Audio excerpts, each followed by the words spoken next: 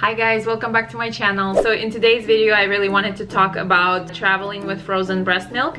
If you guys are new here, I'm a mom of 2 children and I have another one on the way actually. I have a graduate degree in quantum chemistry. On my channel I talk a lot about frugal living, all things motherhood, all things exclusively pumping, breastfeeding. Please be sure to subscribe to my channel if you want to see more videos on these topics. I do have several videos already on pumping milk, storing milk, exclusively pumping and breastfeeding videos, so please be sure to check them out and please subscribe to my channel, and let's go ahead and start this video. So in today's video I wanted to talk about how to travel with frozen breast milk, or how to travel with breast milk in general. So I have these 2 bricks with breast milk, this one and this one. And today I want to explain how I traveled with breast milk and kept it frozen by plane. So we had to go through security, and before I traveled I did a bunch of research trying to figure out the easiest way. There is a way to travel with dry ice, which is supposed to be the best way, but I looked into it and it didn't seem very convenient. First of all, I didn't know where I would get dry ice, and secondly, you need like the same amount by weight in dry ice as you do breast milk, so it just seems excessive, like it would be way too heavy to travel with that. And so what I did is all you need is your breast milk, a bag to transport it in, and a bag needs to be insulated. This one is not, but the one I used then was insulated. And you also need these reusable ice packs. So these ones I just got them off Amazon.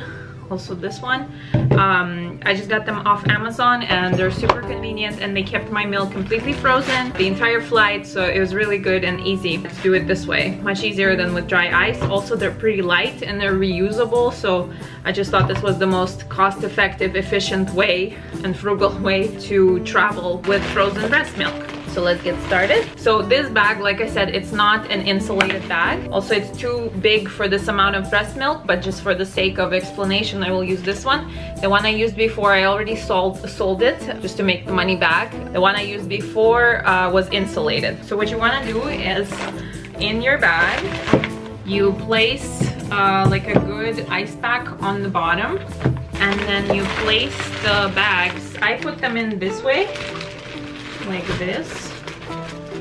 And the bricks, these things, the bricks, they need to be packed really tightly. The tighter the better. So you put them in like so. So this is what it looks like, and then you line them with these ice packs. So since the milk itself is frozen, it will act like an ice pack for itself. But on the edges, you really need to make sure you're putting a lot of ice and ice packs in. So this is how I did it. So this is what it looks like now. There's still a bunch of space left over, and that's not a good thing. So what you do with that is you need a bunch of newspapers. These are our ad newspapers, and you just scrunch them up and try to fill in all the gaps. You want to have as little air in the back as possible, so that it stays colder for longer. That's how I did it. Just scrunch it up, and you line the whole bag with newspapers.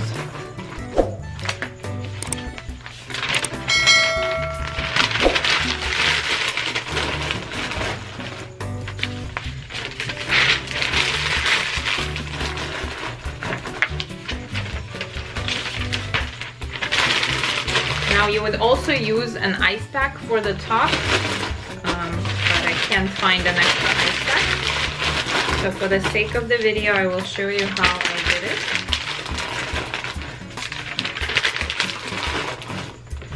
Basically, you want to shove in as much newspaper as would fit to completely cover.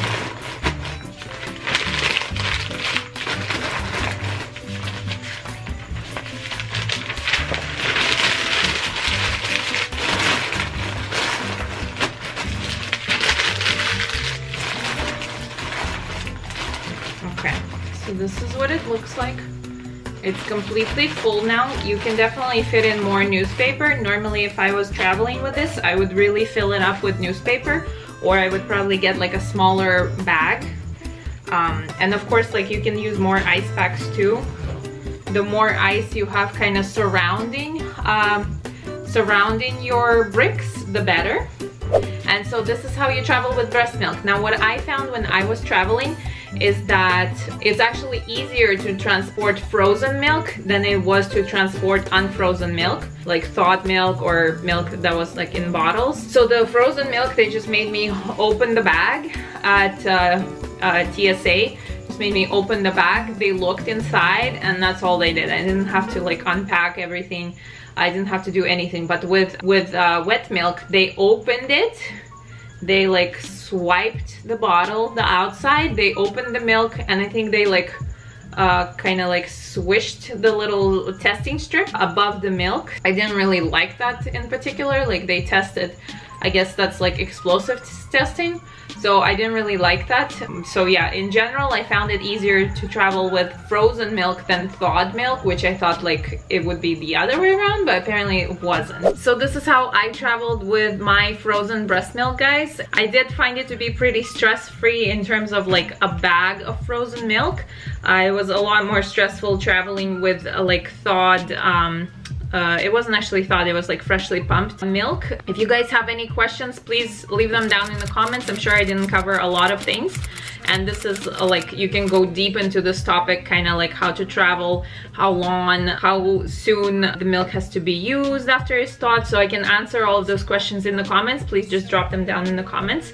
I will answer all the questions that I get. And also please be sure to subscribe to my channel. I do have a lot of videos already on pumping milk, how I was storing it in chest freezers, how I was like organizing it. I did have a ton of pumped milk to the point where we have 2 chest freezers. One is 10 cubic feet, one is 7.5 I think, or something like that, cubic feet. So I had a ton of pumped milk, and I was pumping exclusively for my first child, so I have a lot of information on that. So please don't hesitate to leave me questions, and please subscribe to my channel. Also, if you do find this video helpful, please give it a thumbs up. That really helps me out and helps me with my channel. And yeah, I would love to see you guys in my next video. Bye.